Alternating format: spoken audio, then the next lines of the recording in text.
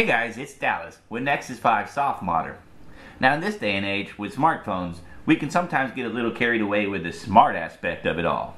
Things like apps, games, and soft mods take center stage, and we can almost forget that it's also a phone. So we're here today to give a little love to the phone app.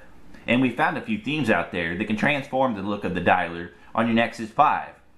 There are 3 variations of these themes, all of which are tastefully done.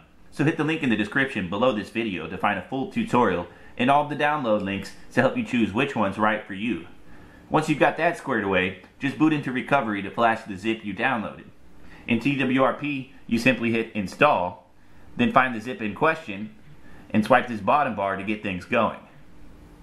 When that's done, tap White Cache and Dalvik, and swipe the bottom bar again. Now we're all done in TWRP recovery, so hit reboot system. Now that we're back up, let's go ahead and check out our newly themed dialer. Now from this home screen, it doesn't look that much different, at least in the theme that I chose today. But if you check out the actual number pad portion of the dialer, you can see the big difference here. This is normally a black background with light blue lettering all the way across it, and this bottom bar down here is also a very light blue, which always annoyed me, so I went with a more subtle look.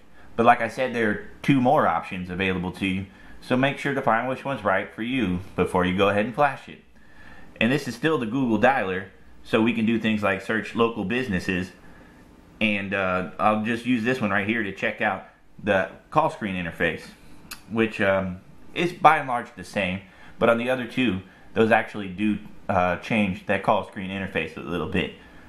So of course, for a more complete guide as well as all the download links you need to get this soft mod going, head on over to the link in the description below. And as always, we'd appreciate it if you would like and comment on this video and subscribe to our channel.